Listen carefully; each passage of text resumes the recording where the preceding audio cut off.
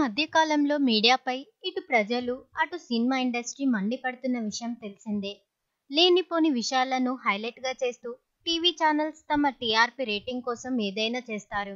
అయితే తాజాగా ఇప్పుడు టీవీ ఛానల్ వాళ్ళు డబ్బులు అప్పు తీసుకొని ఎగ్గొట్టడం కూడా స్టార్ట్ చేశారు.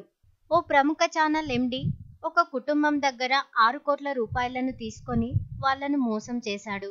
వివరాల్లోకి వెళ్తే ఇద్దరిని ఆత్మహత్యకు ప్రేరేపించారనే ఆరోపణలపై ప్రముఖ TV editor in chief urban Goswami సహా ముగ్గురిపై పోలీసులు కేసు నమోదు చేశారు.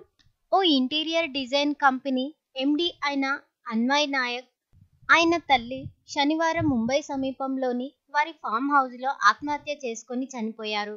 అన్వయ్ సూసైడ్ నోట్ రాస్తూ అర్బన్ గోస్వామితో పాటు ఫెరోజ్ షేక్, నితీష్ సర్దా అనే వ్యక్తులు తనకు 6 కోట్లు చెల్లించాలని, కానీ వాళ్ళు డబ్బు ఇవ్వకుండా వేధిస్తూ తమ ఆత్మహత్యలకు కారణమయ్యారని పేర్కొన్నారు.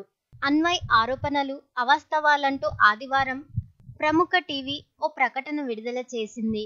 కానీ ఇందులో ఎంతవరకు నిజం ఉందో తెలీదు. పోలీసులు ఈ కేసులో మరింత వేగాన్ని పెంచారు.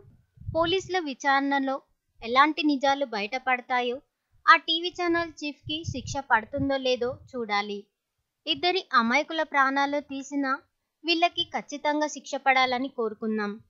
ఇలాంటి మరికొన్ని ఇంట్రెస్టింగ్ అప్డేట్స్ కోసం మా ఛానల్ని తప్పకుండా సబ్స్క్రైబ్ చేసుకోండి.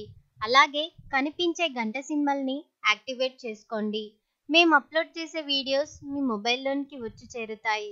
చూసి ఆనందించండి.